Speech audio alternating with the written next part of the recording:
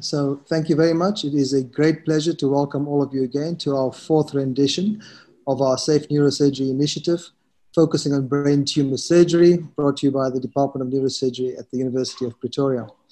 I would like to thank and acknowledge for this webinar support from Diesel Life Sciences and from Europa Organization Africa, specifically Yoshni and Claire, for the incredible logistics support. So this session will focus on the relevant neurophysiological monitoring and pathways in the brain as they relate to brain tumor surgery. So a special welcome briefly to our faculty, Mrs. Sonia Nunes, Professor Natalie Voets, and Professor Francesco Sala, our local hosts, Mrs. Annika van der Merwe, myself, and Dr. Asonke Mazwi. So I'll start the session off now by introducing our first speaker, and I want us to move on. We're going to try and adhere quite strictly to time. So Mrs. Annika van der Merwe is the head of Department of Neurophysiology at the University of Pretoria, Steve Biko Academic Hospital. She has tremendous experience in neurophysiological monitoring, both in adults and children. And in her recent tenure as HOD, has already made significant improvements in the quality of the unit, both in staffing and quality of staff, which is a sterling example of how transdisciplinary teamwork can serve to build a sustainable unit within an academic environment. So Annika, if you want to please start your talk. Thank you very much.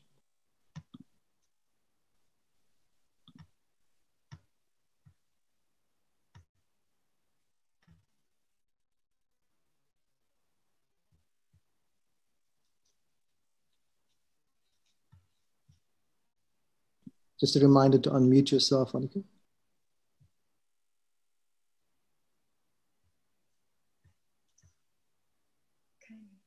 Can you see my slideshow? Am I up and running there? There we go. Can you hear me? We can hear you. Yeah, just click on presentation mode and you're good to go. Thank you. Right. Thank you. I'm going to give a short introduction on the sensory evoked potentials that we do in our unit. The visual, brainstem, and somatosensory evoked potentials of the median and posterior tibial nerve. Motor evoked potentials we do not do in our unit, but that is of interest in intraoperative monitoring, namely the M wave and the D wave. M wave, also known as a myogenic EMP, for people that do nerve conduction studies, also the compound muscle action potential, although the wave looks differently. Motor evoked potentials are potentials that is recorded over the motor and nerve systems after stimulation, electrical stimulation and magnetic stimulation of the cortex. So motor sensory evoked potentials are potentials recorded from the sensory nerve, also the somatosensory cortex after distal sensory stimulation of the sensory nerve. All evoked potentials needs averaging. This waves are usually too small to see, therefore in raw data, therefore averaging is needed after each impulse. You can see here there's no, the impulse is not visible, but the signal is not visible in this noise. But after averaging, the signal is averaged out and you can clearly see the signal, which is what is needed for analysis. The machine has the ability to reject signals that is of too much noise. The signal to noise, the signal averaging improves the signal to noise ratio of the average evoked potential waveform by the factor equal to the square root of the number of trail sweeps included in the average. If your evoked potential data is noisy or the evoked potential amplitudes are too small, the number of averages may have to be increased, like in the example on the right side. After 32 averages, there's multiple peaks. It's difficult to identify your peaks, but after 2,000 averages, you can clearly see a peak 1, 2, 3, 4, and 5.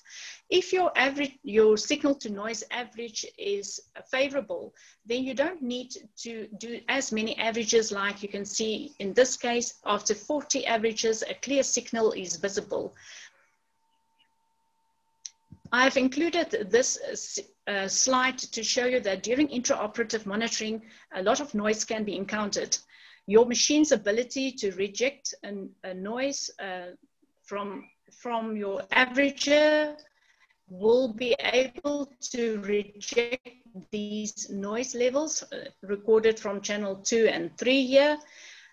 But fortunately, the Cavitron ultrasonic surgical aspiration has very low amplitude, fast frequencies activity that will be included in your averager if you do not pause your averager.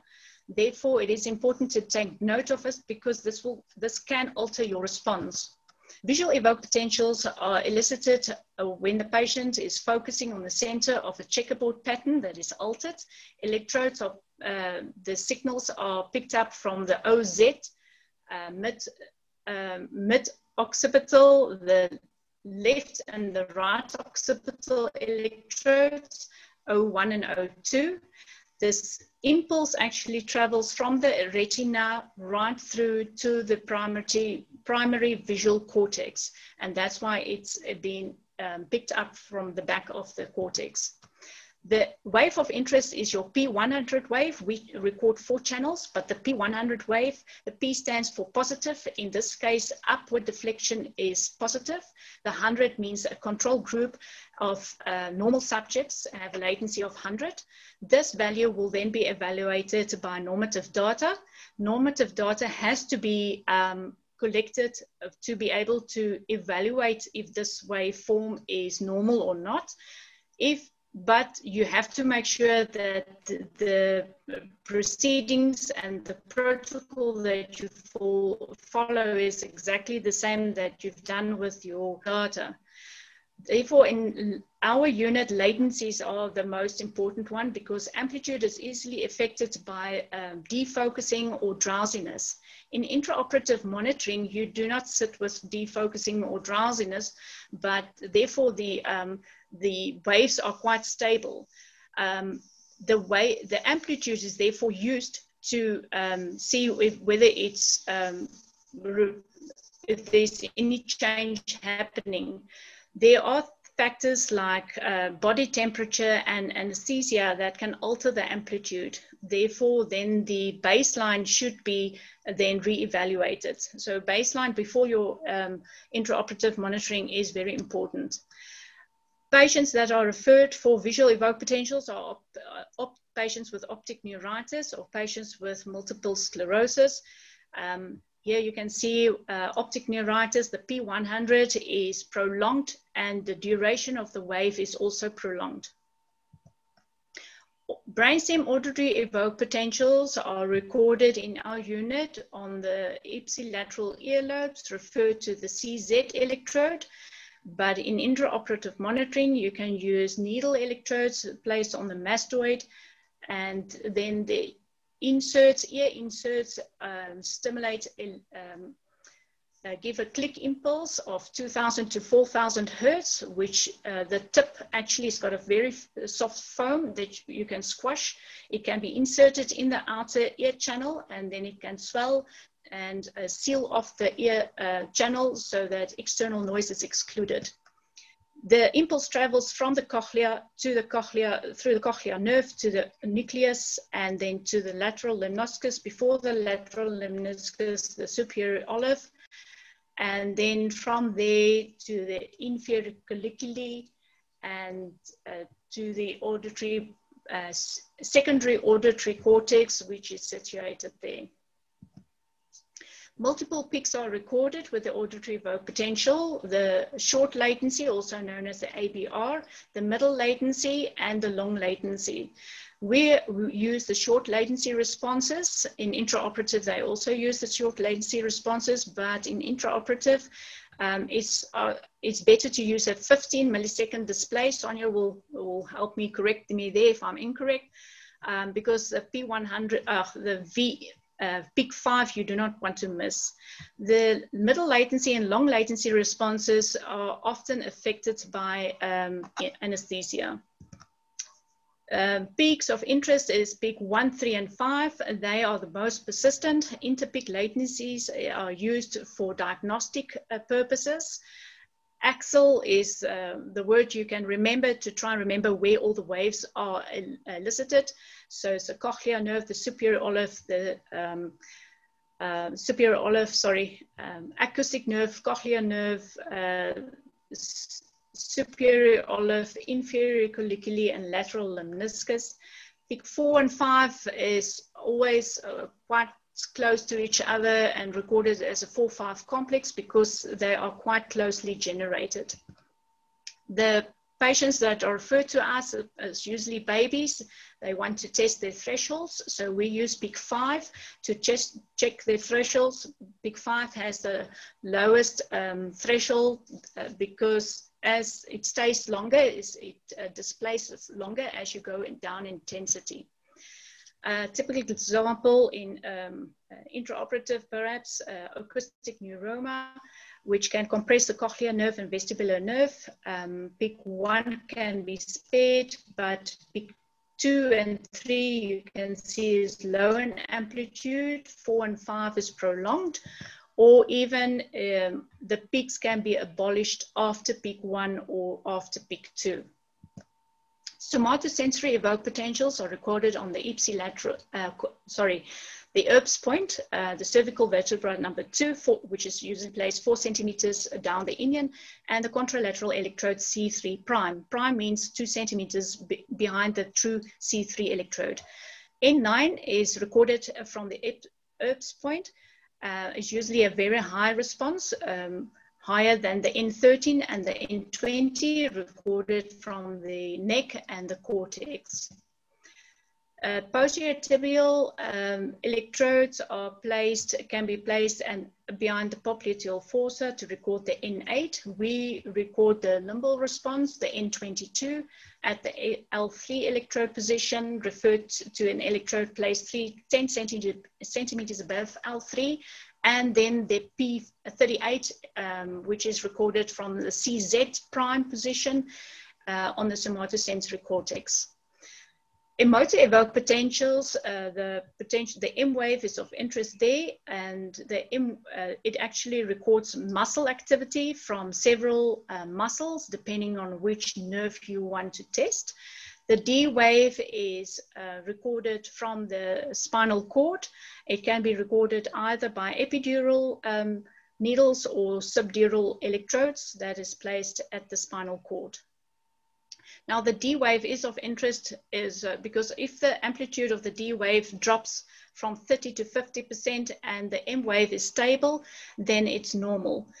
There won't be a problem. If the D wave lowers in amplitude 30 to 50% in amplitude, but the M wave is lost, then there might be a transient deficit. However, if the D wave drops in amplitude more by 50%, and your MEP is lost, your M wave is lost, then it can indicate permanent deficit.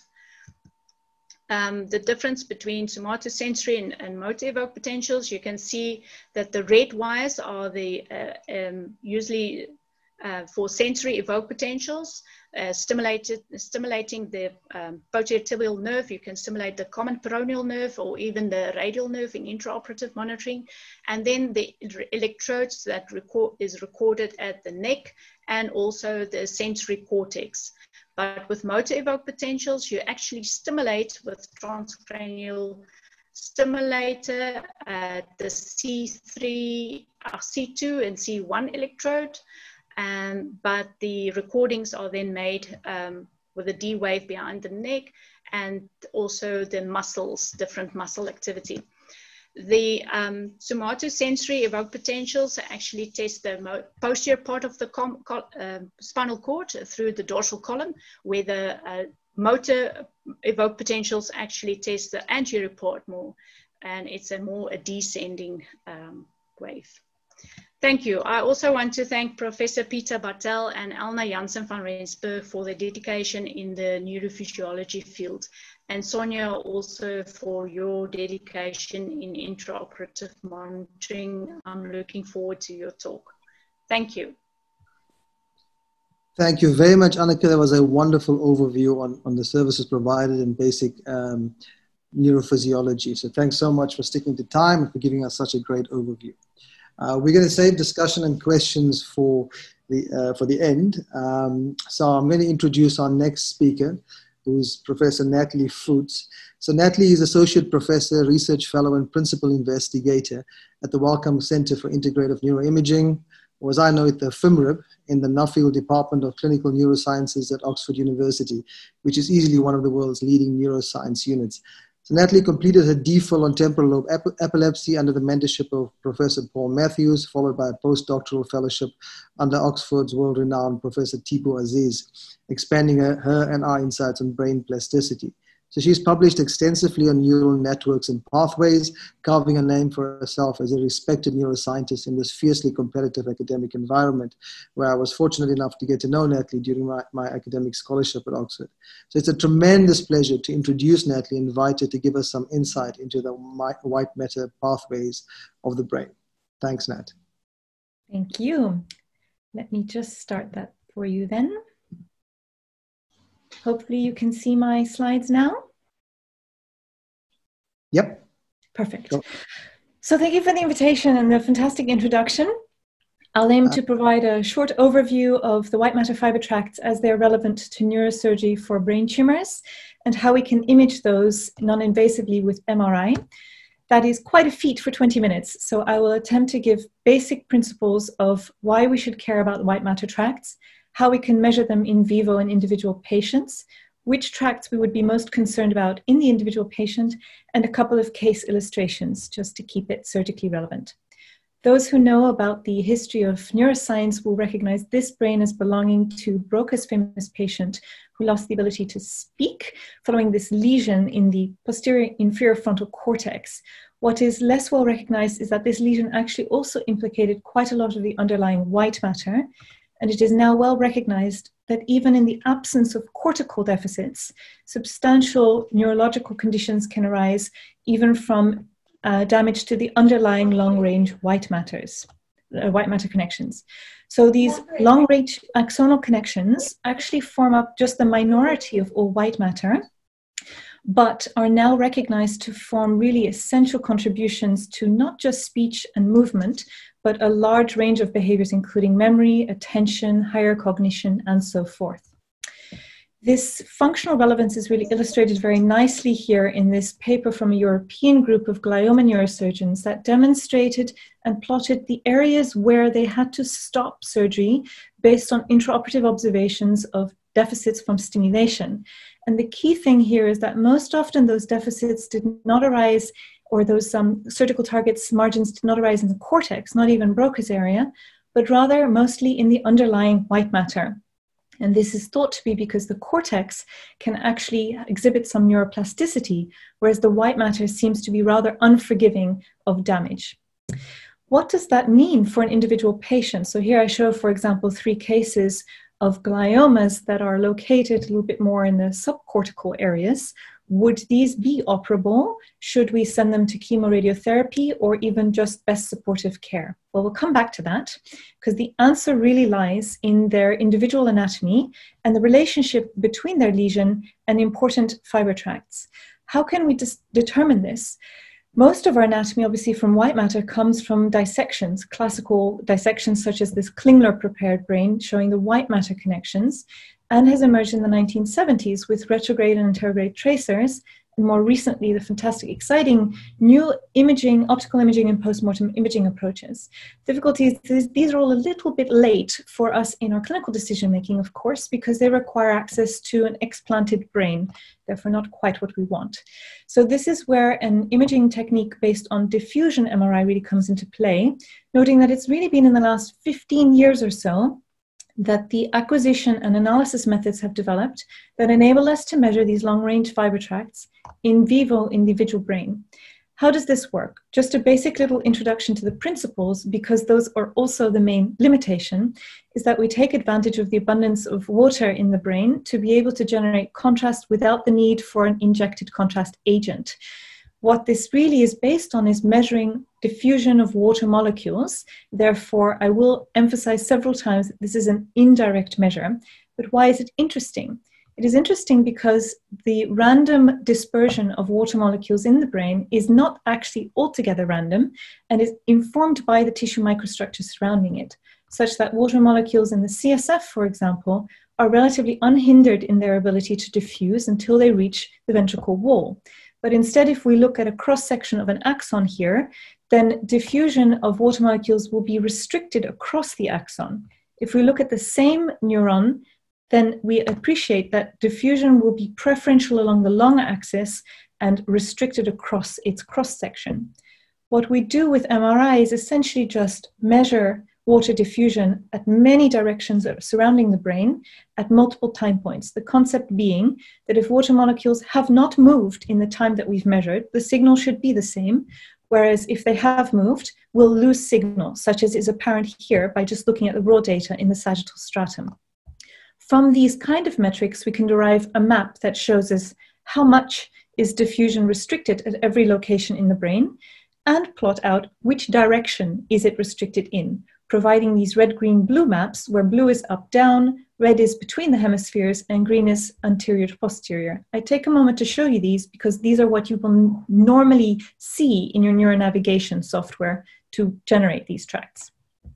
From that information, it is then a straightforward next step to simply follow the dots and trace either connectivity across the whole brain or to focus in on a specific anatomical pathway of interest, such as the IFOF here, which shows really remarkably deceptive comparison to the dissection anatomy also in the optic radiations.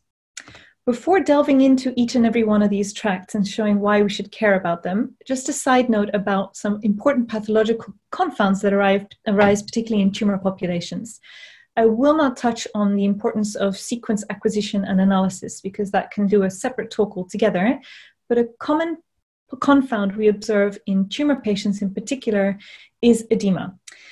This is apparent very frequent around metastases, but also high-grade gliomas, sometimes meningiomas, where a lot of this excess fluid buildup can cause substantial difficulties for diffusion technique in generating fiber directionality. Just we're too uncertain to make an estimate. Here you see in our standard neuronavigation suite that due to the amount of edema, it was impossible to generate with any reliability any corticospinal tract fibers, even though we knew they should be totally present because the patient was unimpaired. In this context, fortunately, with a more advanced analysis approach, we were able to generate where those were. However, it's just to re-emphasize, we're not measuring anatomy here. And so it is important in the context of edema not to misinterpret an empty map as indicating that there are no nearby fibers. This occurs also with bleeds, I should say. The second common problem we encounter as our neurosurgical approaches become increasingly good at controlling recurrence and tumor growth is redo operations, where in this patient we see both the problem of previous metallic clips causing signal artifact, but also previous radiotherapy and tumor regrowth confounding a little bit our signal. We were able to generate here the corticospinal tract, but we also identify a few other potentially spurious connections that are not necessarily anatomically true. What can we do then if these problems arise? Well, if it is possible to do diffusion tractography and advanced acquisitions are not available, one popular technique is instead to use functional MRI in order to identify the cortical areas where speech, movement, or vision are located in order to generate the connections that go there. For those not super familiar with functional MRI, it is another non-invasive MRI technique, but in this case, we ask the patient in the scanner to perform a task as instructed here, to think words such as fruits for 30 seconds or not to do anything at all, so that we can generate activation maps of where oxygen goes in the blood, to generate in this left-handed patient with a right frontal glioma a map showing the language sites being quite close to that unexpectedly. And here a second case where the central sulcus is effaced by a glioma to identify the hand motor cortical regions. And this is the approach, for example, that I used in the previous case, where I was able to generate the corticospinal tract despite those confounds by using functional MRI.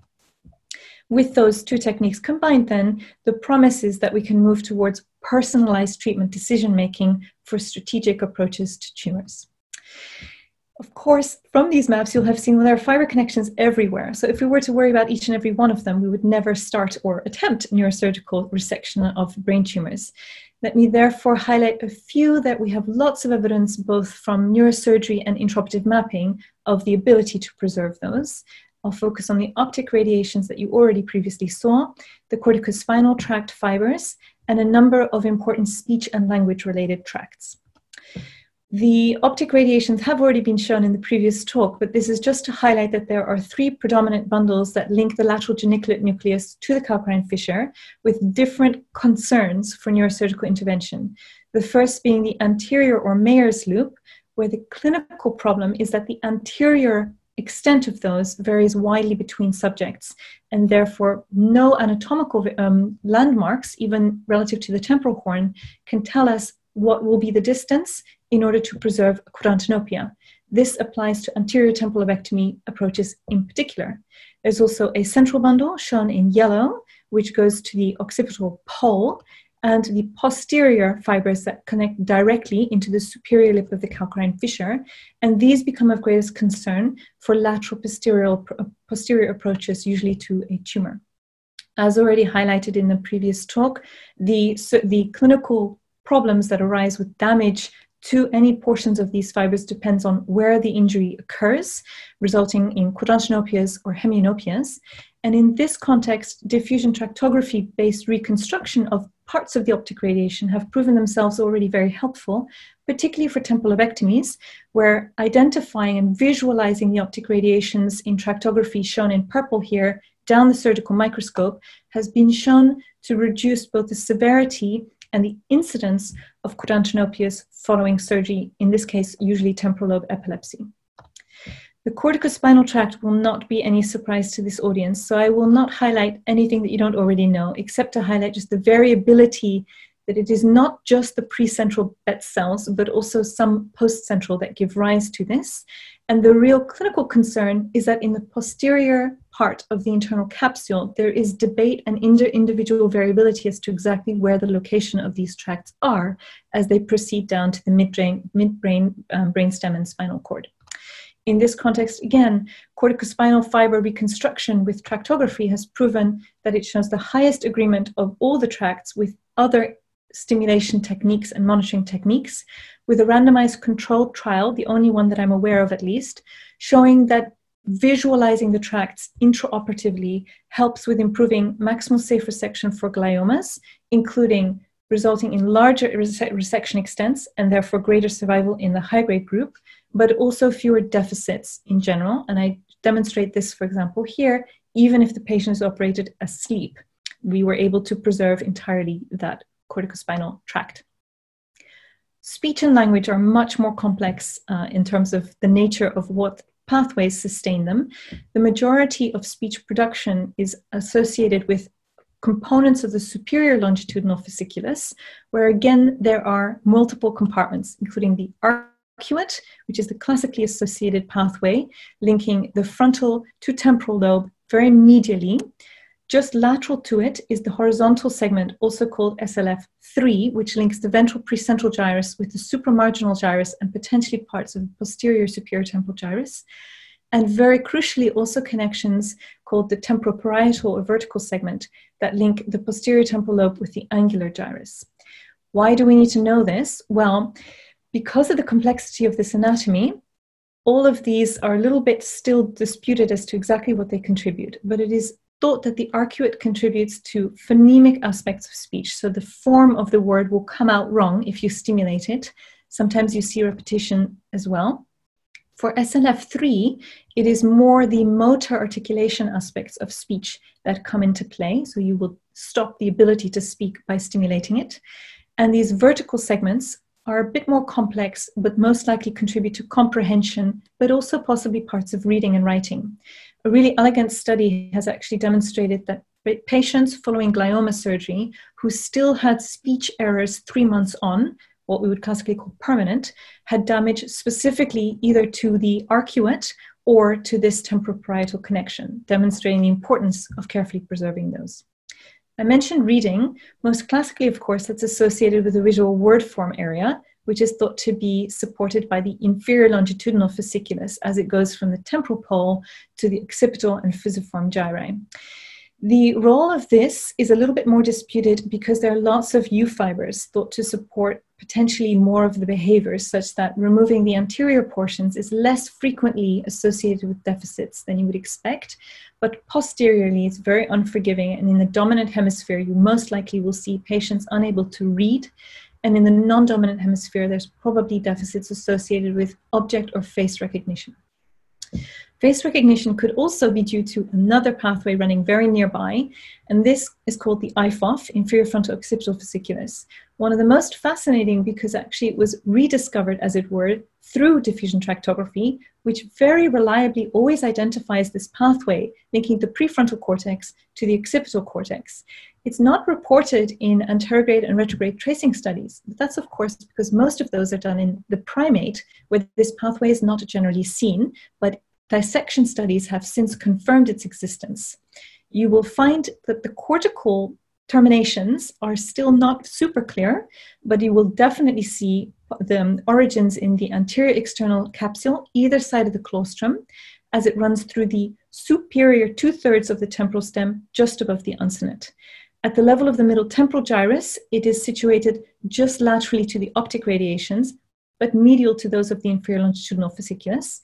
What does it do?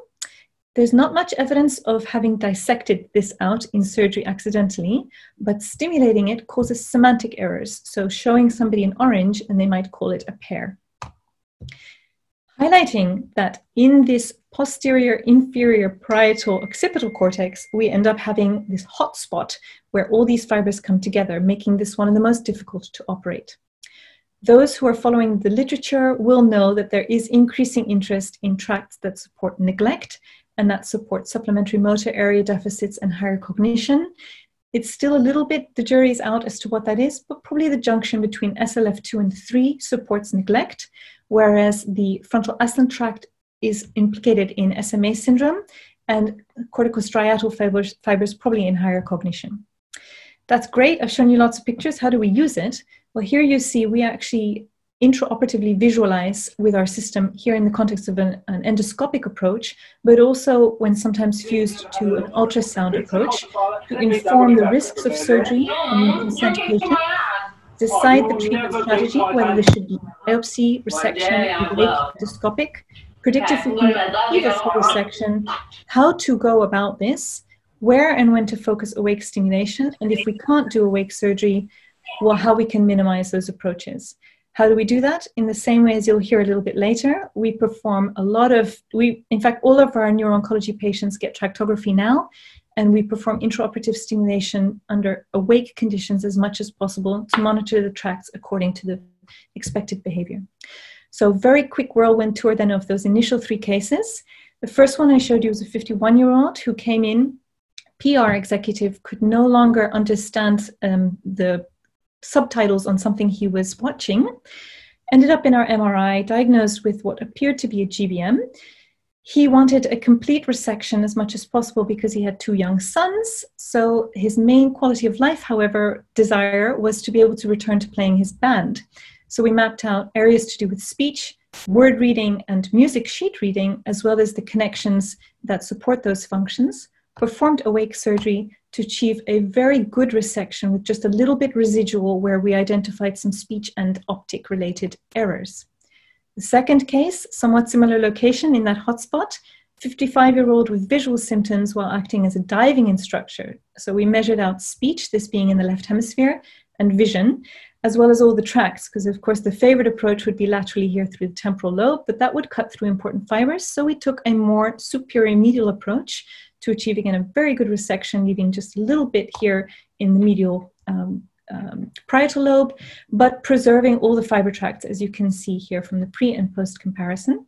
And then the third one, perhaps the most challenging, a 26-year-old admitted to our emergency department in status. We performed tractography to identify where the corticospinal tract was in order to approach this if possible. Fortunately, the fibers were pushed anteromedially, enabling an endoscopic approach with a very good resection. Patient was able to walk home out of the hospital themselves. And that compares instead to a different case here where the corticospinal fibers were pushed laterally and we had to take a more anterior approach. with that said, I hope that I have, oops, I've lost my mouse. I hope that I have persuaded you of the important critical contribution made by white matter tracts, that diffusion tractography offers us a tool to measure these in vivo in the individual, although it is indirect and susceptible to pathological confounds, particularly bleeds, edema, and prior surgical considerations.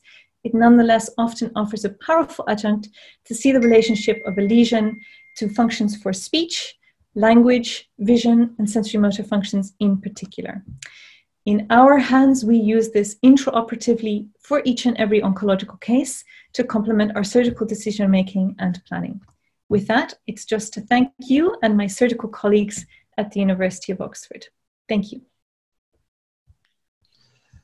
Thank you, Natalie. That was just a fantastic overview, underscoring the importance, I think, mostly of understanding anatomy before any of the kind of adjuncts become useful at all. So thanks very much. That was just fantastic. We're going to save, and apologies from our side for the disruption with the sound. Can I just remind everyone to please mute yourself? And Claire, just be ruthless with the mute button if people don't mute themselves. Okay, with that, we're going to move on swiftly, just to keep to time, and we'll have discussion afterwards. Our next speaker is Mrs. Sonia Nunes. Just a quick check with Francesco Sala. Francesco, you still okay for us to go ahead with this talk and you follow? Yep, thanks. Okay, great, thanks. All right, so Mrs. Sonia Nunes did her undergraduate training in neurophysiology at the University of Pretoria. She then underwent further training in intraoperative neurophysiological monitoring under the mentorship of Professor Sala at the prestigious Institute of Neurosurgery in Verona. She then returned to South Africa, went to Cape Town, did a further year of training at the Red Cross Children's Hospital, Red Cross War Memorial Children's Hospital, before venturing out into private practice, where she quickly evolved into a highly sought-after IONM technician on the Cape Town circuit. So it's a real personal pleasure to welcome Sonia to give us a talk on what she thinks the neurosurgeon needs to know about intraoperative neurophysiological monitoring. Thanks, Sonia. Thank you very much, Professor Padayachy, for having invited me. Good evening, everyone. I'm just going to try and shed some light on my personal experiences on what the neurosurgeons need to know about intraoperative monitoring. Right, what is intraoperative monitoring and how does it work? Well, it's a multidisciplinary team that consists of the neurosurgeon, your anesthetist, your neurophysiologist, and if you're lucky in South Africa, you'll have a neuropsychologist that will assist in awake surgeries. There are specific anesthetic protocols. All IOM surgeries have these protocols. We are unable to use general anesthetics such as neuromuscular blockades and obviously volatile agents, as those suppress the potentials. So I will discuss that in the next slide, what the recommended agents are. Multiple modalities are tailored to the patient's neurological picture and surgery. So we have specific modalities that we use per surgery, and this needs to be discussed with the surgeon prior to each case so that we have an idea exactly what it is the surgeon aims to achieve, what the neurological picture of the patient is, and how best to serve the patient and the surgeon. And these protocols can be quite time intensive. And then there are obviously some contraindications to consider. Patients with pacemakers, we are unable to perform intraoperative monitoring on them, and patients who are pregnant. Anesthetic protocol, propofol and remifentanil, those are the two anesthetic agents that we use, as they don't block any of the potentials. Mean blood pressure needs to be between 80 and 90. This is to allow for good perfusion and to avoid any ischemic events. And body temperature between 34 and 36. This just helps us to make sure that if there is a call that we need to make when we are reporting on the intraoperative monitoring, that we can exclude any anesthetic and systemic issues from the anesthetic team. Select muscle groups are required for monitoring. Each type of surgery has their own specific muscle groups. For supratentorial, we focus mainly on the upper and lower limbs. Sometimes, depending on where the lesion is, we might have a control for the facial, but then again, always discuss this with your surgeon because you'll need to, it's predominantly based on lesion. Select muscle groups. The general protocols are specific to the abductor pollicis brevis. You will also have another control, extensor digitorum brevis, can go higher up if necessary. And then lower limbs, you'll concentrate on quadriceps, anterior tibial, and abductor hallucis. You will have SCPs. For upper limbs, you focus either on the median or the ulnar nerve, and then for the lower limbs, you'll focus on the anterior tibial. And then you will always have a control. If the lesion is on the right side, then you'll obviously focus on the limbs on the left, and your right-sided limbs will then be your control. Okay. This is an illustration to show you how we place the corkscrews. I often get some comical remarks from my surgeons on how do I place the corkscrews? Is it just randomly placed? No. So this is a lovely illustration. It's based on the international 10-20 system, like we place with the EEGs. I'm not going to go into too much detail on the 10-20, 10% system. What I'd like you to focus on is this annotation here in red. These are the motor placements.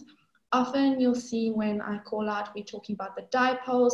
So you have the C3, C4, C1, C2. If we have to focus on the legs, then we'll also do the CZ. FZ dipole, that is predominantly focused on the motor cortex. And then C3, C4, CZ, FZ focuses on the somatosensory. And I think this is quite a nice illustration just to give you an idea of what it is that we're actually talking about when we say lateral or stimulation and medial stimulation. All right, this is just an illustration to show you how we place the corkscrews. There's something I wanted to point out for those surgeons who are going to implement intraoperative monitoring into their practices and aren't aware of how this all works. The preparation is quite time consuming. So we generally will arrive at the same time or prior to the anesthetist, and all preparation or placement of the needles is done in supine position because we have to secure the needles. It's very, very difficult to place the needles in lateral or prone position. All right, so what I'm doing here is I've cleaned and marked prior. I didn't do it, I didn't record it due to time constraints. This is just an illustration to show you what the corkscrews look like. I had already marked prior. They literally screw onto the scalp. And the reason we use these electrodes is because they stay on quite nicely. They're nice and secure. Remember, when we stimulate, there's quite an aggressive jump from the patient. These do not dislodge, and the impedances are quite low. So they stay on right until the end of surgery. I'm just going to fast forward here, just so that you can see what they look like. So you'll see these are the motor evokes, they're running there, and then we secure them. Okay, and then this is the other point that I'd like to make. It's very important that your wires are neat and tidy, nicely secured. There is a lot of artifact that these head boxes will pick up. And there's multiple modalities that we're doing when you attach your strip electrode, your bipolar, monopolar probe. And you also want to stay very, very far away from your surgeon and your scrub nurse. You don't want to be interfering with them and sticking in probes and so forth, and also obviously causing infection or interrupting them or affecting the sterile field. So neat and tidy, away from them, and making sure that everything is obviously functioning prior to the sterile sheets. All right, this is just an illustration to show you the example that I mentioned, abductor hallucis bilaterally. Then you have the posterior tibial, the posterior tibial for the somatosensories, and we have anterior tibial quadriceps bilaterally for the lower limbs, and we have the abductor hallucis as a control, and then you'll have the median nerve. We picked the median nerve as the SCP because it's the biggest one and often the most reliable. All right. The biggest challenge that we have when we are doing supratentorial monitoring is often the craniotomy is quite large, and often our electrodes are in are disturbing the surgeon's area where they need to make the craniotomy. So what we do is we place the electrodes. It's important that we take a baseline prior to the craniotomy because we need to determine what the neurophysiology looks like prior to surgery. Often patients don't present necessarily with drastic clinical changes, but that doesn't necessarily mean that the patient doesn't have any neurophysiological changes. So what we will do is we will place the corkscrews prior to surgery. And this is the same illustration I showed you earlier, just less complicated. And I wanted to just show you how we stimulate the transcranial stimulation. So we place the MEPs. For a motor evoked potential, it requires a train, and this is what this illustration shows, requires a train of 5 in order to elicit a motor evoked potential is what we're getting here. And that is why you have that vigorous jump from the patient. When we stimulate the D-wave electrode, which is the electrode that goes into the epidural space, you're sending a current from the cortex down the cortical spinal tracts. It's a single stimulation down, and you're picking up the response in the epidural space. You're not getting a jerk in response from the patient. So you're able to continuously average and stimulate this response throughout surgery while the surgeon is debulking the lesion. So this is quite a nice way of doing your MEPs, your D-wave. Unfortunately, that can't be done with your MEPs. So what we do with your supratentorial surgeries is you take your baseline with your MEPs. Often if your lesion, your craniotomy, your electrodes are in the way of your craniotomy, you will have to remove them. And then I will discuss with you what our next little asset is. Okay, but before we get there, all intraoperative surgeries will have the standard somatosensory evoked potentials, motor evoked potentials, and EMG free running. Okay. For those of you who are not familiar with the EMG, it's not the EMG that we have in clinical, in the clinical neurophysiology setting. It's the free running. We can't stimulate that. It's the natural nervous system responses. So we pick it up by the placement from the same placement that we place the MEP needles, and we are just looking for traction responses or responses of the core tree or so forth. Or when we do the mapping responses. Okay, these little ones, the phase reversal, direct cortical stimulation, and the ECOG, these all work with the strip electrode. Okay, and these are become our biggest asset when we need to remove the corkscrews. And then we also use mapping, which I'll leave for Professor Sala to discuss. Okay, right, in the supratentorial lesions, our main focus is obviously to try and identify motor cortex. So in the ideal world, this is what our central sulcus would look like. We have our motor cortex over here, and the central sulcus would sit here. In the perfect patient, in the ideal world. That is not often the case. Right, I've taken this image from the ISIN SCP protocol, and I'm going to explain to you how this works. I'm not sure how many neurosurgeons are familiar with the phase reversal, but this is what I'm going to explain to you. So this is a strip electrode. It's an 8, this particular one is an 8 contact one. In our practice in South Africa, we also use the 8 contact electrode. The reason we chose this one is because if we don't make contact with 1 or 8, it at least gives us time, gives us the benefit of risking those. And I go blind, so I don't know which side faces which way, and then I try and find the phase reversal. My surgeons don't tell me until after I found the phase reversal, which side is 1 and which side is 8.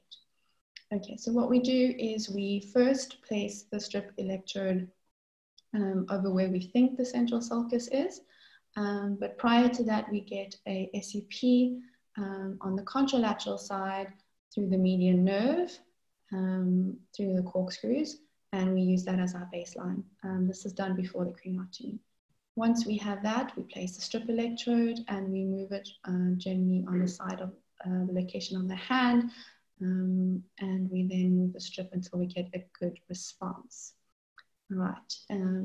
In this example, they were able to find a nice response. This is what a normal SCP looks like. So we use the median nerve to find a normal SCP, and when they find the inverse, all right, that's when the inverse between those two electrodes is where the central sulcus lies. So in this case, it was between 3 and 4, so the central sulcus lies here. All right, I'm going to show you an example of one that I did. This case was rather a tedious one because this patient, this lesion had shifted the central sulcus rather posteriorly, and we struggled to find, anatomically, we thought the central sulcus was rather more anteriorly where it should be, but in his case, it was rather further posteriorly. So it was a bit of a challenge, but we eventually found it, and here's a nice example. His was between 4 and 5, you can see it. Okay. Over here, we have an example of what motor-evoked potentials look like. This is the left side, this is the right side. Oh, my apologies, sorry. First two channels are the upper limbs, so you always have control, upper and lower limbs. And then these last 3 channels are lower limbs. So I just want to show you what they look like. Slightly, not too much of a difference. We look for, when we are analyzing MEPs, we compare right and left side. We look for amplitude. There shouldn't be more than a 50% change in amplitude. Latency, we do look at that, but we look at the overall. So in this case, there is a slight amplitude change, but not significant to call an alarm. However, in this case, it was a completely different picture. This patient, this was a pre-op baseline that we took. As you can see, also sensory left side, right side, controls, upper limbs, lower limbs. This patient was presented with weakness pre-op. And so I took the baseline, and you can see left side was fine. Obviously, lesion was on the left side, presented with weakness on the right, and you can see the weakness, lower amplitudes. Morphology is different. You can see the squiggles, for lack of a better term to say, looks different. Okay, just going to run quickly. The strip electrode can also be used for EEG recording. Very, very helpful. Sometimes if you're lucky, you're able to do both. In this instance, I was able to do both corkscrews and strip. Very useful when you're looking for after discharges. Okay. This is just an example of what an awake setup can look like. If you're lucky, you have an anesthetist.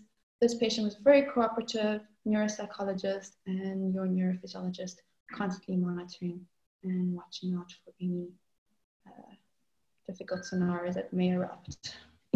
Okay, so lastly, just to touch on some of the monopolar and bipolar stimulators that we have available. This is a bipolar stimulator. Not going to get too much detail. That is monopolar, bipolar stimulation stays between the 2 points, and it's a shorter distance.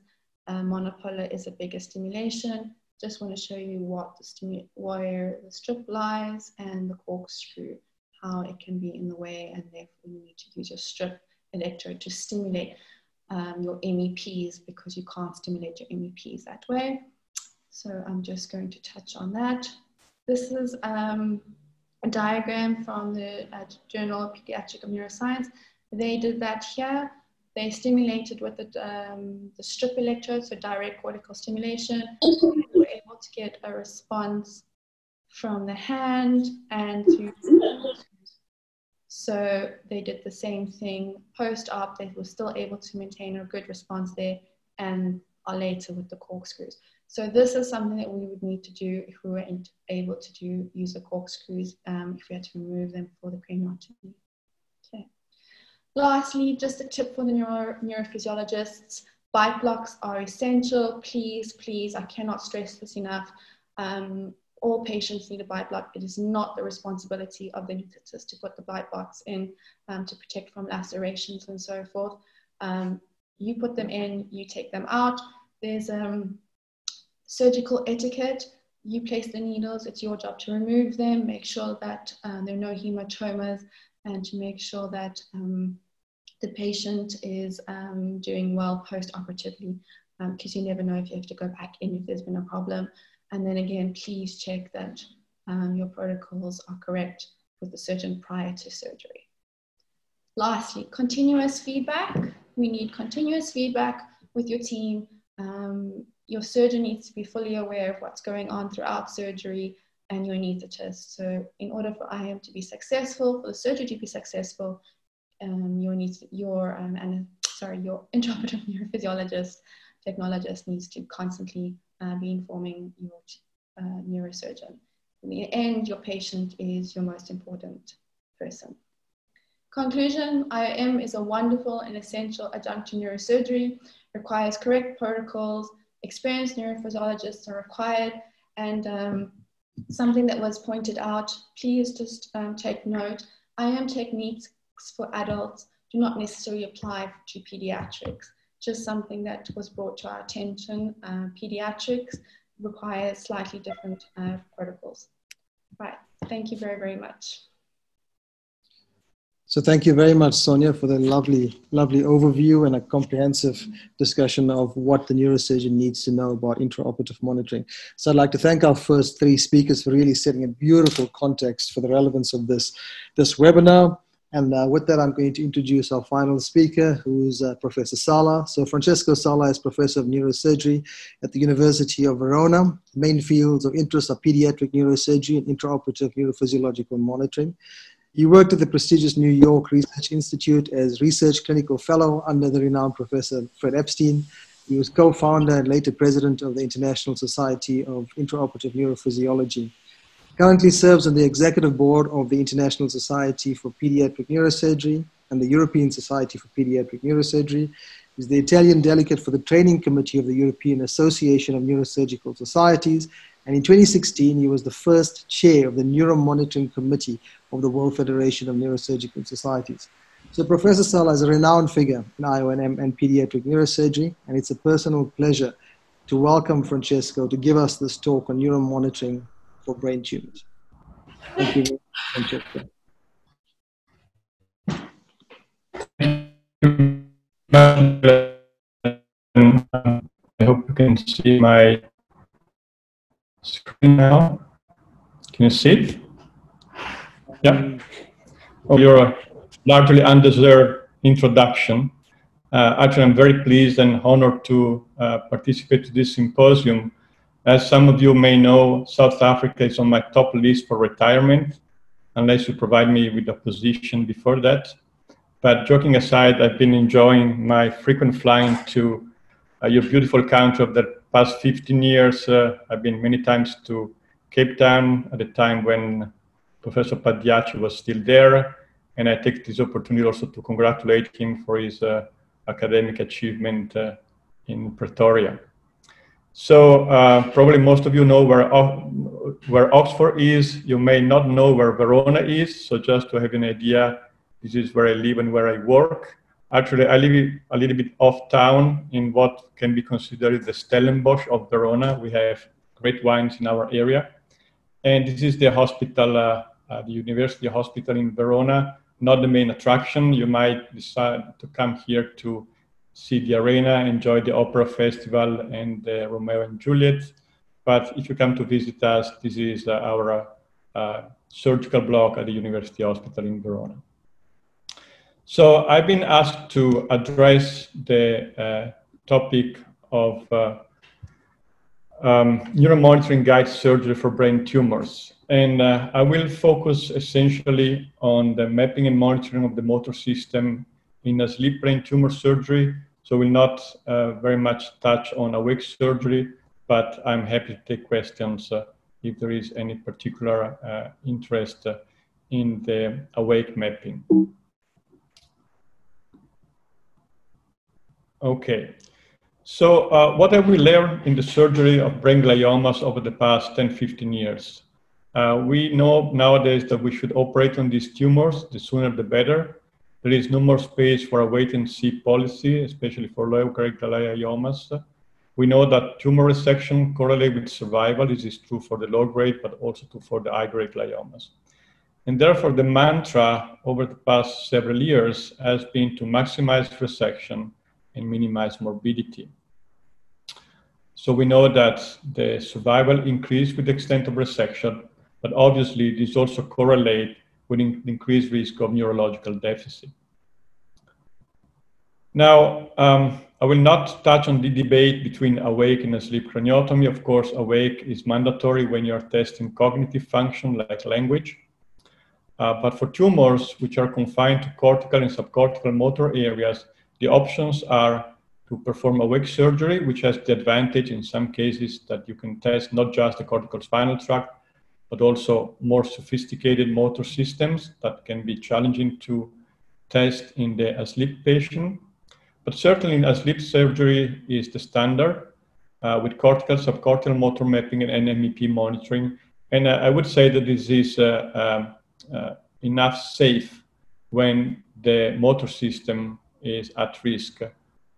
So there is no strictly need for an awake craniotomy when the tumor is strictly confined to the motor areas. This is an interesting survey which was published 4 years ago involving about 15 European centers who treated about 2,000 patients with brain tumors. You can see that awake surgery was the selected approach in 40%, but still 60% of the patients were operated in a sleep condition. Now, obviously, when we are facing these tumors, the first question to be asked is how to identify the primary motor cortex. Of course, we can look at the anatomy, we can look at the omega sign, we can look at the cortical anatomy.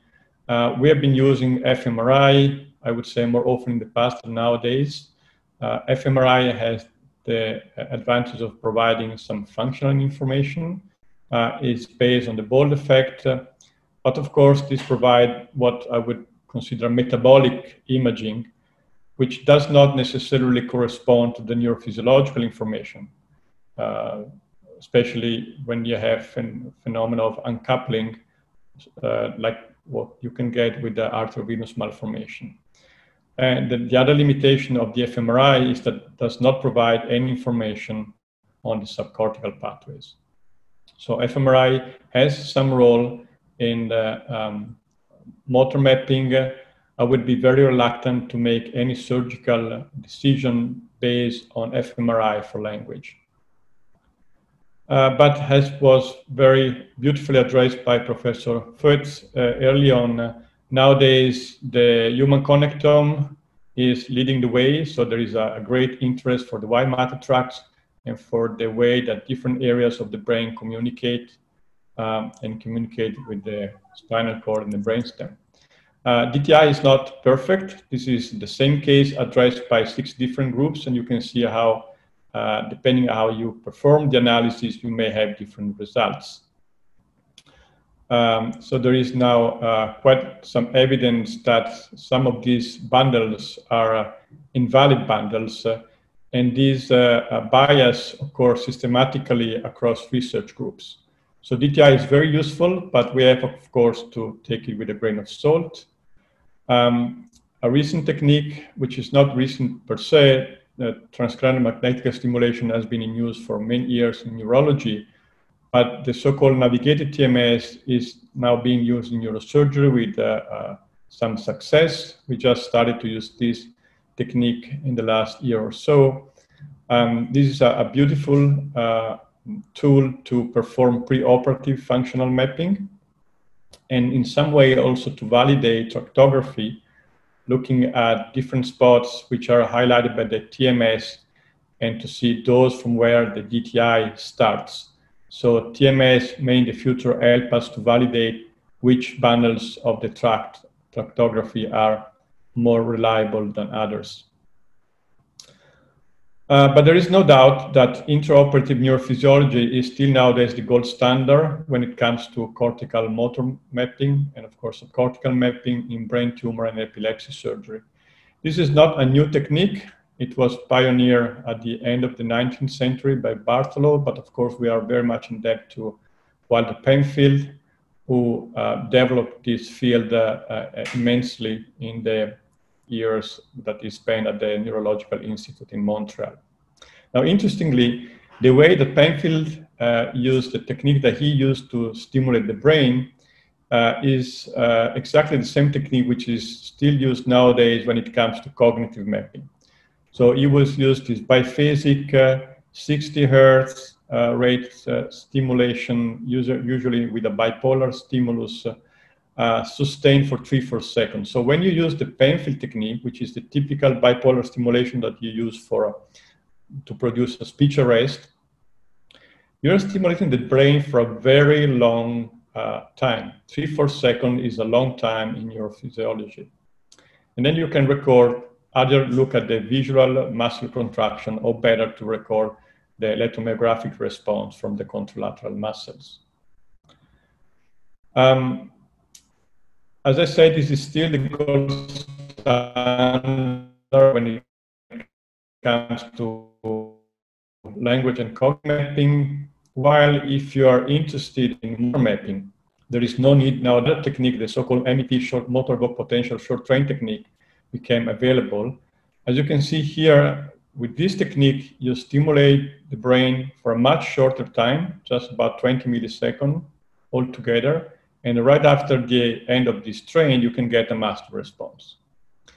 So the MEP short train technique has several advantages when compared to the classical Penfield technique. First of all, decrease the risk of intraoperative seizures. It allows to not just to perform cortical and subcortical mapping, but also MEP monitoring. And there is now increasing evidence that is more successful for cortical mapping in younger children who still have an immature cortex and cortical spinal tract. And therefore, a Penfield technique has proved to be very successful in the past in this subgroup of patients. Lorenzo Pello published a very nice review a few years ago looking at the value of the high frequency, low frequency, so namely the short train technique and Penfield technique. And his conclusion was that the high frequency, therefore the short train technique, was by far the best frequency paradigm to stimulate the motor system. Now I would like just to focus on the fact that it's important also for neurosurgeons to be familiar with some of the basic principles of intraoperative neurophysiology, because this knowledge is essential to take the correct decision intraoperatively. So there are a number of variables that can affect the way we stimulate the brain: the pulse duration, the current intensity, the number of pulses, the train duration, the frequency, bipolar versus monopolar, anodal versus cathodal. And all these can have an impact on the success of your stimulation. So for example, bipolar and monopolar just refers to the kind of probe you use to deliver the current. It has nothing to do with the parameter of stimulation. When you use a monopolar probe, you put a reference needle far away, and this is a less focal in stimulation, which means that if you increase the intensity enough, you can activate either cortically or subcortically at some distance from the stimulating point. While when you use a bipolar stimulator, the current flows from one pole to the other, and therefore the stimulation is more focal. Now, some surgeons prefer to use monopolar, which is my personal choice. Some others prefer bipolar. The important point is that you are aware of what kind of stimulator you are using and the implication in terms of spreading of the current. So Penfield and short train have to do with the parameter of stimulation, bipolar and monopolar just with the probe that you use to deliver the current. But then traditionally, bipolar has been associated to Penfield technique and monopolar to the short train. So sometimes keep in mind that if you stimulate the cortex, the current, especially if you're using a monopolar stimulation at high intensity, can spread across the sulc side. So if the mapping results are tricky, you should open the sulcus and repeat the mapping. This is just a case. This was a young boy with a recurrent GBM. You can see here the recurrent tumor and the cortex. So initially we stimulate without opening the sulcus. We got the same response from the tumor, from the primary, what we expect to be the primary motor cortex, is a response from the arm with 10 milliamp. And then, so this was, of course, was problematic because we didn't know what was eloquent and what was not. So we opened the sulcus, we put some gel foam to split the two gyri apart, and when we repeat the stimulation, there was no response from the tumor side and a clear response even with lower intensity from the tumor side. So just keep in mind that if you have an unclear mapping response, you may decide to open the sulcus and then recheck your cortical mapping. And then in the end, this is the subcortical mapping from the tongue and the hand with very low intensities.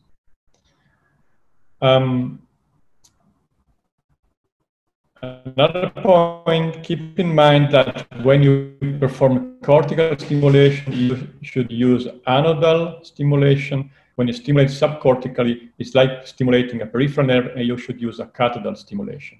So for example, look what happens here. This is a cortical stimulation with 20 milliamp, a train of 5 stimuli. This is cortical, anodal, clear response from the facial and the extensor muscles. But as soon as we switch from anodal to cathodal, the response disappears. So these are little details that may affect the result of the mapping. You should be aware of this to not be fooled by the response and results of the neurophysiological mapping procedure. So basically what we do, we can use the phase reversal technique that Sonia was mentioning before to identify the central sulcus, but then we want first to map the cortical motor cortex. So we use the short train technique, recording from the contralateral muscle, and you can see the homunculus and define where the eloquent motor areas are on the cortex, like in this case. And then once we have identified the eloquent cortex, we decide how to approach the tumor safely through the cortex, and then we start to work on the tumor. So while you are removing the tumor, now you want to make sure that you are not damaging the cortical spinal tract. So what you do is you place an electrode on the motor cortex and you stimulate continuously to monitor now, not just to map, but to monitor continuously the functional integrity of the cortical spinal tract. So here what you see is very similar to what you have seen in the slide before, but this is just a continuous monitoring. The previous one was a one at a time cortical mapping. Usually we rotate the electron 90 degrees from the phase reversal to the continuous monitoring, because in this way you can stimulate from different electrodes and possibly cover for different muscle groups from the upper and lower extremity in the face. Now, one problem is that you can evoke motor evoked potential cortically or trans. Problem is that you may use very high intensity, which bypass the point of surgery. So theoretically, if you have an insular tumor and you have a vascular injury at the level of the corona radiata, but you're activating the cortical spinal tract distally to that point, you may have a false negative results. So we always recommend to use cortical stimulation, because in this way you keep the current much lower. So the activation of the fiber is much more superficial, and you can now monitor the entire pathways correctly. Transcranial stimulation exposed to the risk of distal activation and false negative. This can be risky. Like in this case, we were debulking a right frontotemporal high-grade insular glioma. This is the continuous monitoring from the cortex. This is the subcortical mapping near the internal capsula. So at a certain point, we lost the potential from the cortical MEPs, but we still had the potential from the transcranial stimulation. So this was an old case. We didn't have still much experience with that. Several years ago, at the end of the case, we lost response from the cortical MEPs while the transcranial MEPs were still present, but the patient woke up with a severe hemiparesis. So transcranial MEPs can expose to false negative results. It is useful sometimes to combine continuous monitoring with electrocorticography from the other electrodes, try to avoid after discharges and intraoperative seizures. Now, once you have removed most of the tumor, now you can use subcortical mapping to decide when to stop. So if the goal of cortical mapping is to decide a safe entry zone and the goal of monitoring is to keep the integrity continuous during surgery, the role of subcortical mapping is to decide when to stop according to the subcortical functional boundaries. This was very well addressed in the previous lecture this afternoon. And this, of course, is also where your DTI and your navigation system can assist you, although most of the time when you get to this point of the surgery, the brain shift will prevent a valuable use of the tractography. But certainly tractography and subcortical mapping can and should be used together. Now, how to stimulate subcortically? Andrea Cellini looked into this very carefully years ago, and there is now evidence that basically the short train technique in a monopolar fashion is still the most valuable technique to perform subcortical mapping. So monopolar short train for both cortical and subcortical mapping. Now, what is the correlation between subcortical mapping and the distance from the cortical spinal tract? So in other words, when you have a response with 3 milliamps, 5 milliamps, 10 milliamps, what does it mean in terms of distance from the cortical spinal tract? Well, there is now quite some evidence from different papers that this correlation is considered to be pretty linear.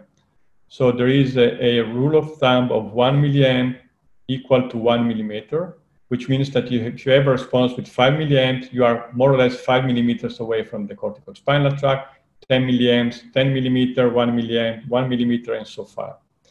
But it has been again, this should be taken with a grain of salt because, again, it depends on neurophysiological parameters. So that this correlation changes quite substantially if you use different stimulus duration. So for example, 0.5 is what you should use. If you use shorter or longer duration, and if you use anodal instead of cathodal stimulation, the correlation changes significantly. And so in this case, with a 0.3 millisecond in anodal stimulation, you see that now 10 milliamp correspond not to 10 millimeters, but to 5 millimeters. So you might end up to be much closer than you expect to be in relation to the cortical spinal tract. So again, it's important to keep in mind the basic principles of neurophysiology to interpret the results correctly. See the difference between anodal, between the cathodal stimulation subcortically, very quite linear. The anodal one, the relationship changes substantially. Okay, so when should we stop with subcortical mapping? When is risky to proceed if we have a response? Now, there is a quite consistent information across the literature that 3 milliamp is a significant cutoff for good versus bad outcome. So in other words, anytime you get a response with 3 milliamp or less, there is a significantly higher chance that you will have at least some transient motor deficit post-operatively. And this has been published by different authors, has been also our own experience here in Verona, which means that you should become very cautious anywhere below 5 milliamp. And of course, with their experience, then you might try to be more brave and get down to 2 milliamp of threshold. But I would definitely recommend to be very cautious anywhere below 5 milliamp, which means that you are very close to the tract. Of course, you have always to keep in mind the neuro-oncological implication, because more sensitive are your neurophysiological criteria, the higher is the risk of a suboptimal oncological result. What I mean by that is that if you stop too early, you may have no deficit, but you may leave some tumor behind. Of course, the more tumor, the lower is your threshold, and if you decide to go down to 1 or 2 milliamp of threshold, you probably have removed most of the tumor, but of course, then the risk of neurological deficit is higher. So you have to compromise between these. Now we have technology which can help us to get to the edge. It's possible now to have a monopolar probe mounted on your suction device, as was shown by Andreas Fibre a few years ago. So you can use the CUSA and the suction device with a continuous monopolar stimulation throughout the surgery to try to remove the tumor continuously without the need to stop and to perform subcortical mapping in a subcontinuous way. And it's also possible nowadays to have your monopolar stimulation mounted on the tip of the CUSA. So we can now perform subcortical mapping continuously. Now, a case just to summarize some of these technique. This was a young man with a Rolandic lesion. We perform DTI pre-operatively. You can see how the cortical spinal tract embraces the tumor. These are the result of the navigated TMS central sulcus, and then we stimulate the hotspot on the TMS to found the cortical representation of the hand area. This is mapping of the cortex with 2 milliamp, 7 milliamp. You see the activation of the different group muscles. And now down here, you see the hotspot was exactly where the cortical spinal tract was starting, and where we had also the navigated TMS point of activation. So then the phase reversal was done to select the best, to confirm the best hotspot for continuous MEP monitoring. This was continuous monitoring from electrode number 4. And so we were removing the tumor while continuously monitoring from electrode number 4. And then we start to map subcortically, and we stopped when we got to 3 milliamp, which was at the posterior inferior margin of the tumor.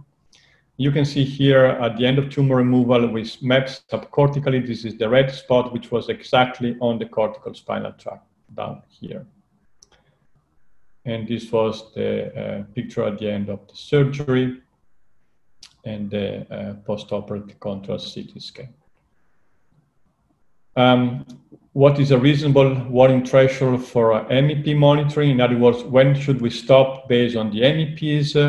I think this is by Gordon Oylo, still one of the best paper which address the relationship between MEPs and outcome.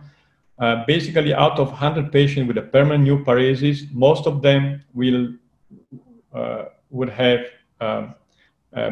present a irreversible loss of the MEPs. So complete loss of the MEPs is very bad prognostically. But about 1/3 of the patient can have irreversible loss, even just with deterioration, but not complete loss of the MEPs. So how much is significant? Different authors have suggested different threshold, but anywhere between 50 to 80% is considered a significant drop in the MEP amplitude in brain tumor surgery. This is different from spinal cord tumor surgery. In brain tumor surgery, you have to be very cautious with this drop in the amplitude. And a few patients can still have permanent deficit, even with reversible loss or reversible deterioration. Recently, we look into some other data to try to understand if intraoperative MEP variation predict motor deficit to the same extent in all cerebral areas, and if MEPs are always a reliable predictor of motor outcome. We look at 150 patients operated in the last 2 years with neuromonitoring, looking at the MEP data, the outcome data. And just to give you the most important finding, We had 2.6% of severe motor deficit at the follow-up, but about a third of the patients with mild and moderate deficit and no variation in the MEPs at all, which of course is problematic. 6 of these had premotor lesion, and so these were most likely involving the SMA, but 4 of them had Rolandic lesion. And this is important because it seems that, like the SMA syndrome, when it is extended to involving also the cingulate cortex and the premotor dorsal area, can be less benign than the classical SMA syndrome, but also it seems that there are some area in the Rolandic cortex that are not reflected necessarily by changes in the MEP. So this is open a new scenario for us, and there is also current literature suggesting that the is more complex than we expect, neurophysiologically wise. So MEPs are very valuable, but might not be enough to keep and protect from motor deficit, because there are other functions not strictly related just to the cortical spinal tract that are relevant for the patient post-operative function. So it seems that actually preservation of MEPs predict the absence of motor deficit in insular and parietal areas, but not always in Rolandic and promotor cortex. And this is another interesting case we observed recently. This was a lady who arrived to surgery completely hemiplegic for this Rolandic lesion. She was hemiplegic at surgery. The lesion was displaced in the cortical spinal tract posteriorly, but we decided to attempt monitoring regardless of the clinical picture. The lesion was right there near the cortical spinal tract, but surprisingly, we had a very good motor verb potential intraoperatively. The lesions were removed. The MEP remained throughout the surgery. She was still hemiplegic right after surgery, but in the subsequent months, she recovered almost completely function. This is the post-operative tractography, and this is the navigated TMS at 1 year showing the positive MEPs from the motor cortex. So the take-home message for us was that you should not give up from monitoring even when the patient has severe deficit preoperatively, because in some of these patients, MEPs are still recordable, and this is a very good prognostic sign if you can preserve them during the surgery for recovery. So what should be a recommended strategy during a sleep brain tumor surgery motor areas? This is a very old paper we published at the very beginning of our experiences here in Verona, but this is still probably the first report recommending the combined use of mapping. Why should combine the two? With information on the functional impact of stimulation to not get any information about what has arose. So first, operating on an insular glioma, we know that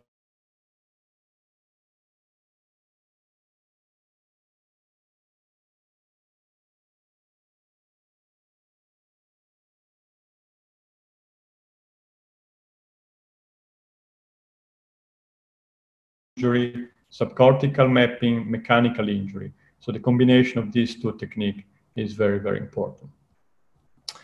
And I will skip some of these slides just to go quickly to the last few slides.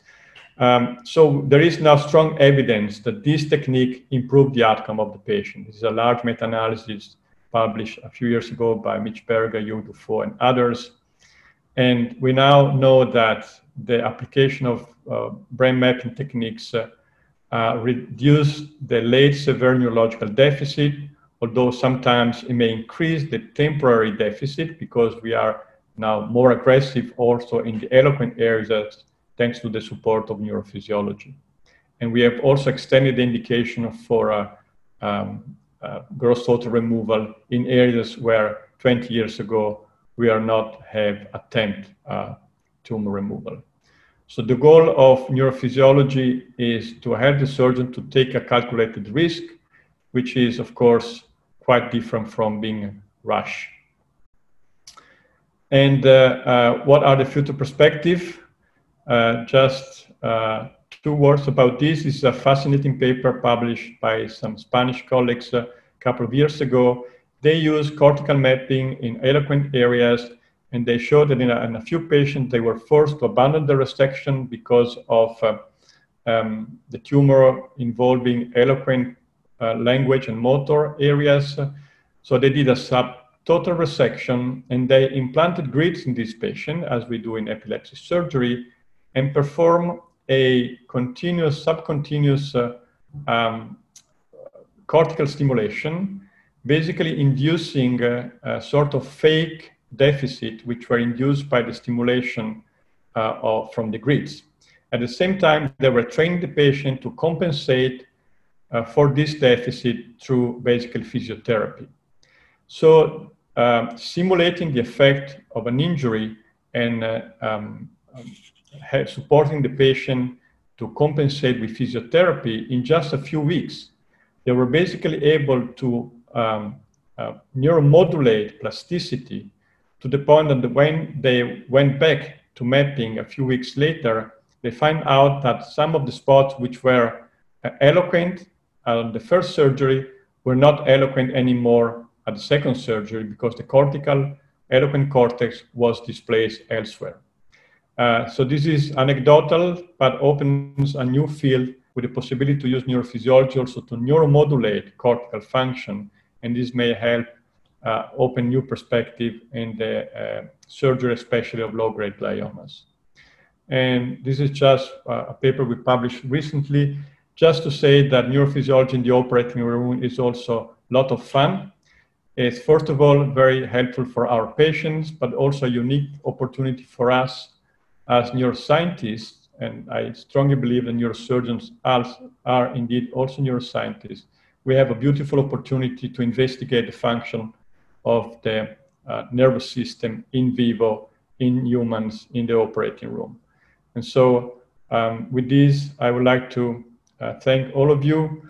It has been emphasized several times this afternoon, neuromonitoring is a matter of team, and I'm very much in debt to all these people in Verona, especially our neurophysiology team, for their invaluable support. Thank you very much. Thank you very much, Francesco. That was a real masterclass, and I'm sure that our attendees benefited tremendously from the combined and shared wisdom of and experience of our speakers despite the time constraints.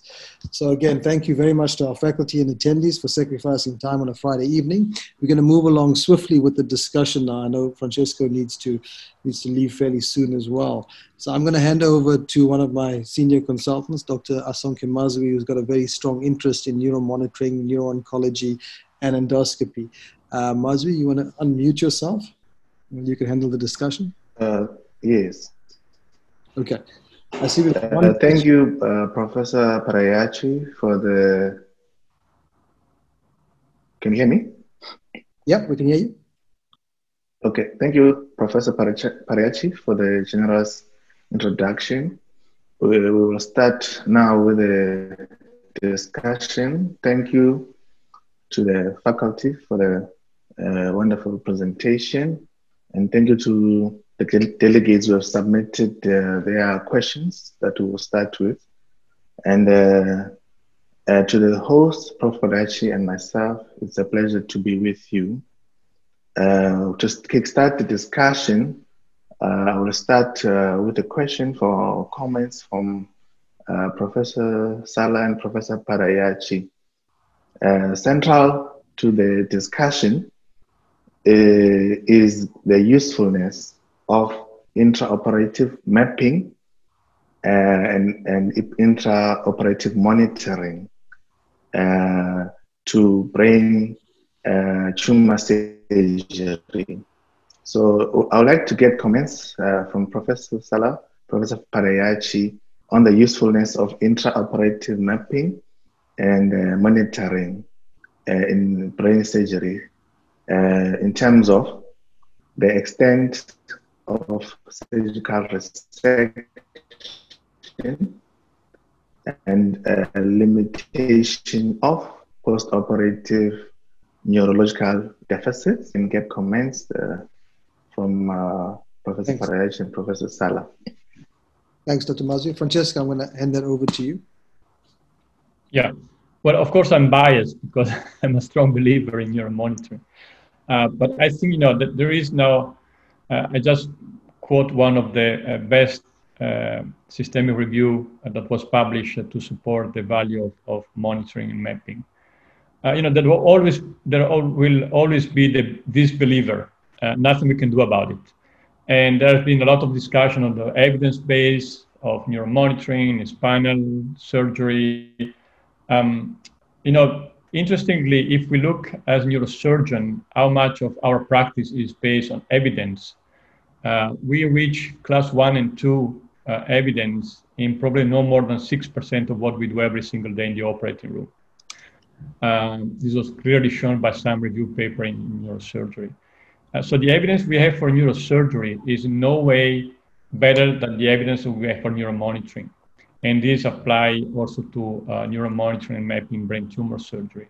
I think these techniques are not perfect, of course. We cannot prevent every deficit, but the use of cortical and subcortical mapping in awake surgery and also for the motor system in a sleep surgery, no, definitely they can help to respect the functional areas on the cortex, subcortically, to the point that some of the groups with the largest experience in low-grade glioma surgery, they are now saying that they don't look at the brain, that they don't look at the tumor, they look at the brain. So in other ways, they remove the tumor even behind the borders, because we know that we have infiltration in all the flare area, and even behind that, as long as there is no functional boundaries identified with subcortical mapping. This is, of course, an extreme, if you want, of the perspective, but it tells you how the functional information is more and more becoming essential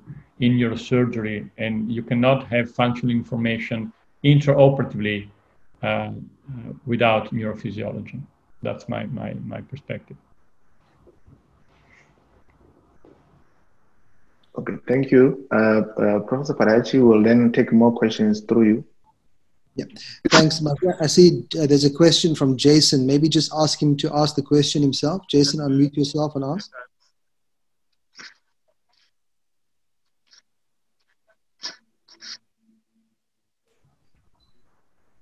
Jason, are you still there? You asked about the... I'm still here, Prof. Thank you very much for the opportunity. So with the experience that I've had in theatre, at the same time as a surgical aspirator being used with intraoperative monitoring, I just wanted to know, is there any way that the combined use of a surgical aspirator combined with intraoperative monitoring, does it affect any of the readings of the SEPs or the MEPs? Thank you. Yeah, thank you for the question.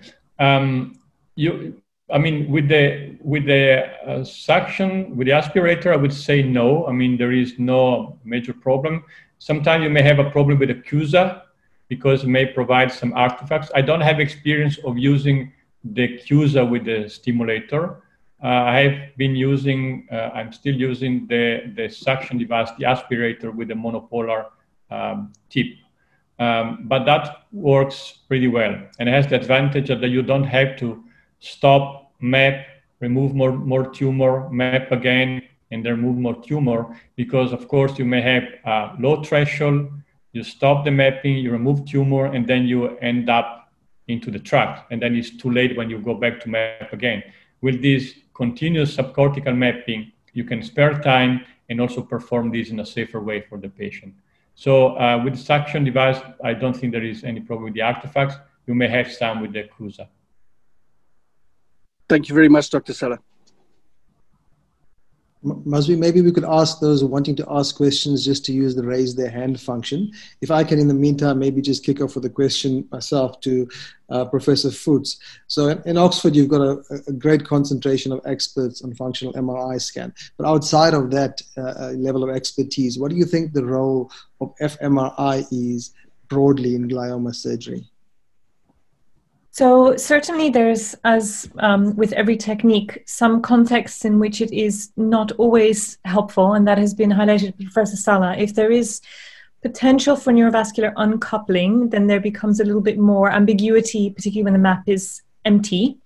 But usually the context is that we use it to help select sometimes patients where we're not certain what the risks will be. Often this concerns language mapping in a left-handed patient where the lesion is in the right hemisphere. So here the context is, even if you do have awake stimulation, subcortical stimulation, and so forth, you're only mapping a small part that is exposed. Whereas with functional MRI, we can get the picture of the whole brain working together, in particular for risk assessment, but also for monitoring. As the last couple of slides that Professor Sala showed, there's this emerging role for monitoring how the brain adapts. And there's now work from Dufault's lab, from Mitch Berger's lab, as well as, I think, probably Sarubo, who published on the ability to go back and operate when you encountered a functional border the first time round. Now, you could just take your chances, wait some amount of time and do your awake surgery again, or you could resort to techniques, although not perfect, such as functional MRI, to help tell you what would be the appropriate timing to see whether plasticity may have occurred or not. That's what I would say is mainly the role. So risk assessment and monitoring more widespread whole brain system level remodeling. Okay, thanks, Natalie. That's really useful. Are there any questions that you have sent to you, Dr. Mazwi? No, Prof. No further questions. Okay, maybe then just one more. So this to Sonia Nunes and Francesco Sala. So those looking to, so new young neurosurgeons looking to set up an intraoperative neuromonitoring service. You know, what does the neurosurgeon need to be trained in basically, and what does the neurophysiology setup need? Sonia, maybe you want to kick that off for us, and then we'll go on to Francesco after.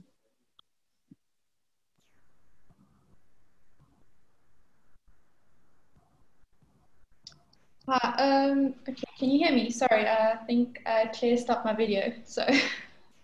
We can hear you. Okay, I'm speaking from a South African context.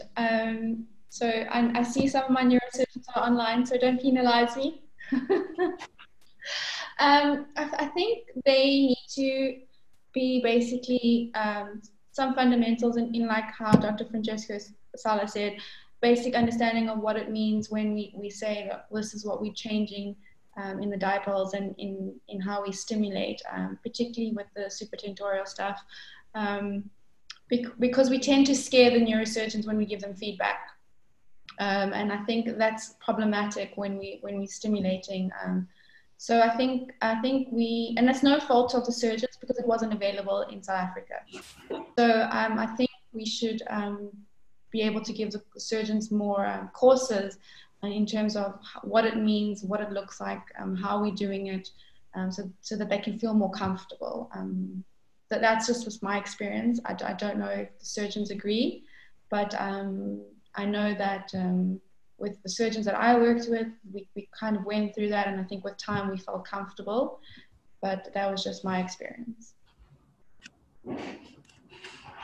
Francesco, so we know the only thing worse than no monitoring is bad monitoring. So just comments on that and how we do it safely.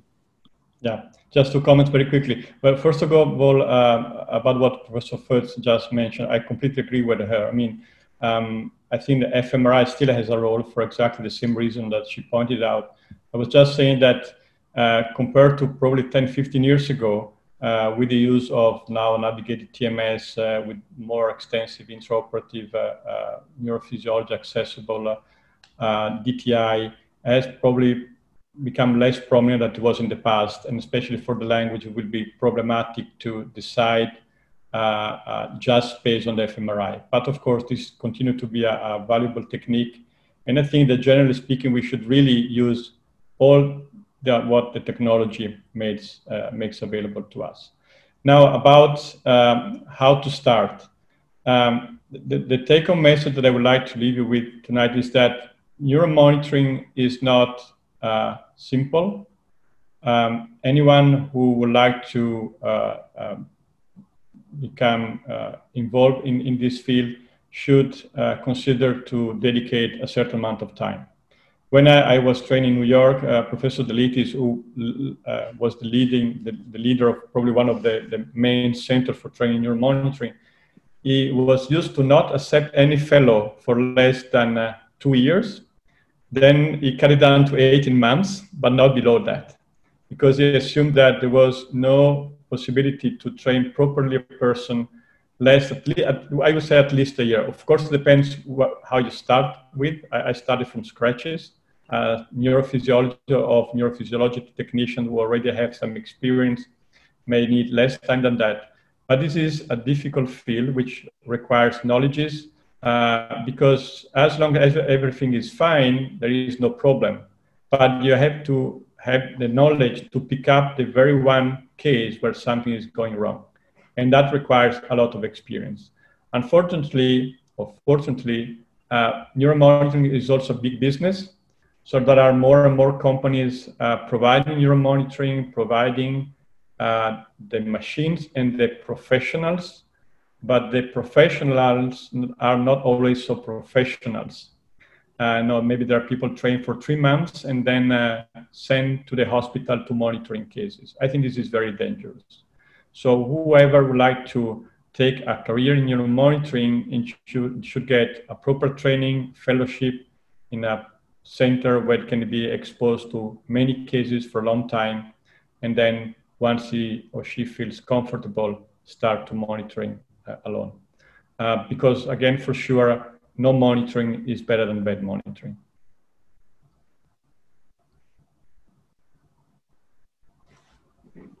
Okay. Thanks so much, Francesco. Mazwi, you still there? Yes, Prof. Got any questions to you? There are no further questions. So thank you to the wonderful presentations.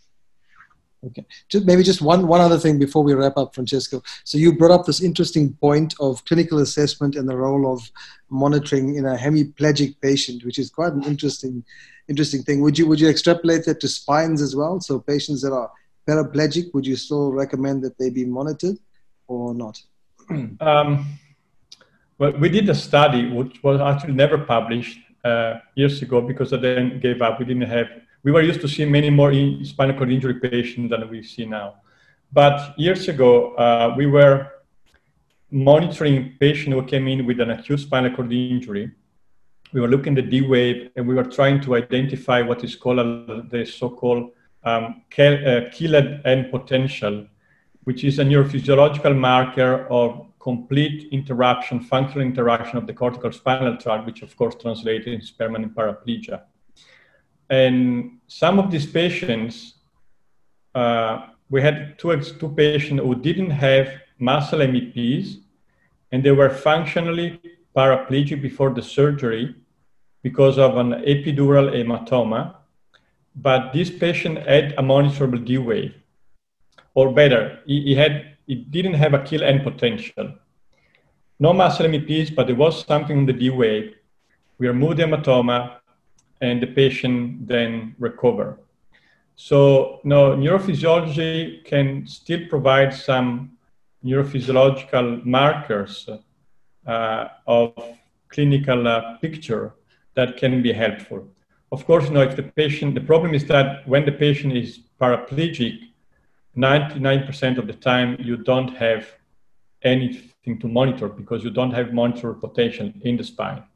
In the brain, it's probably more complex. In this case, we thought that probably was the edema, although the patient didn't improve with the steroids. He was still hemiplegic before the surgery.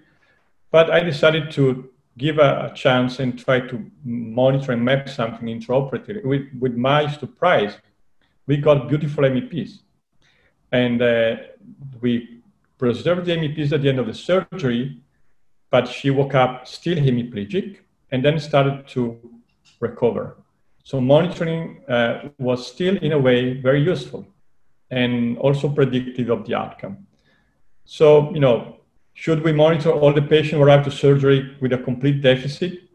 I don't know, really. I don't have enough data to support that. But sometimes anecdotal reports make the all difference in science. So I think that based on one case, I will probably continue to do that for these patients. Could I add to that, that in Oxford, we've had a minimum of 2 patients who presented with severe hemiplegia or at least inability to move the hand or foot.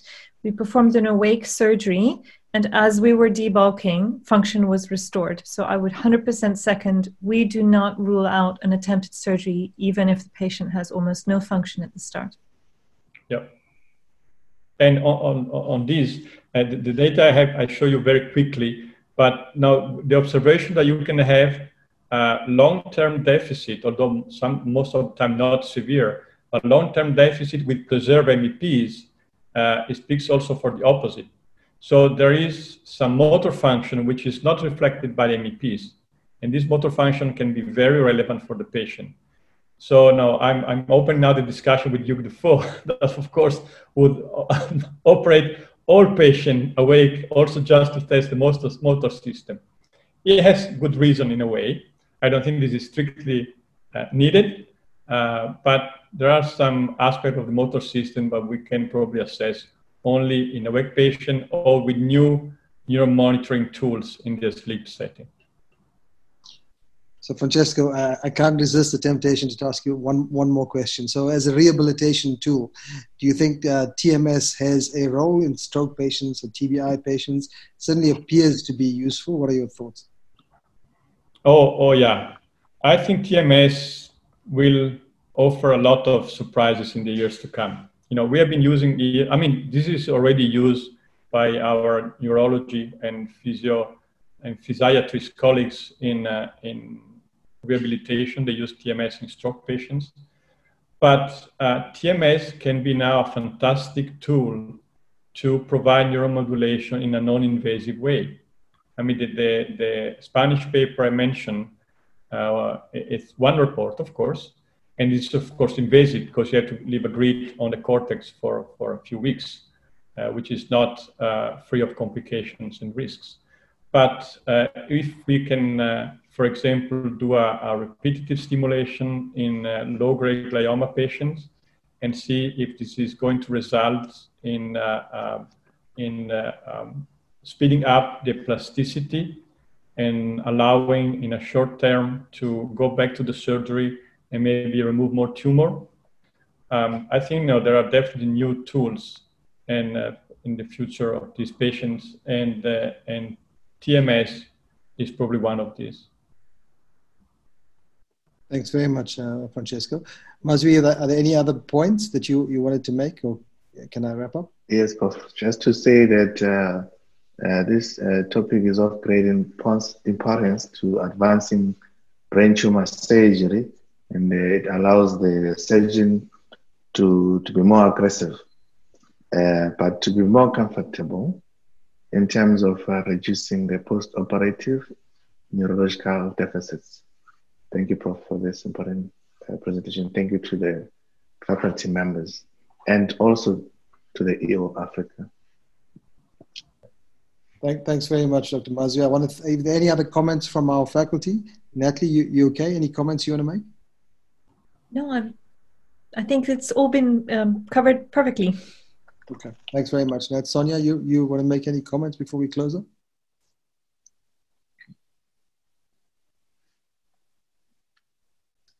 No, thank you. I'm good. If anyone has any questions, otherwise I'm all right. Okay, Annika, any comments from your side? I just want to say I think this is very interesting.